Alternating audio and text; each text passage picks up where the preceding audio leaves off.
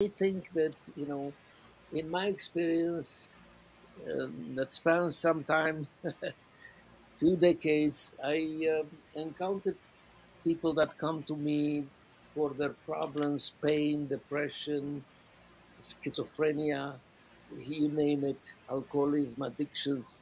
So, but I see a common trend here. The common trend that we people, we always marvel. How are we here? We question. We have an inner quest. Who are we? What are we supposed to do in this world? How did we come here from where? And the people are looking always for something to give them comfort, to give them relief of pain, of distress, of anything that's negative. Is looking always to find the good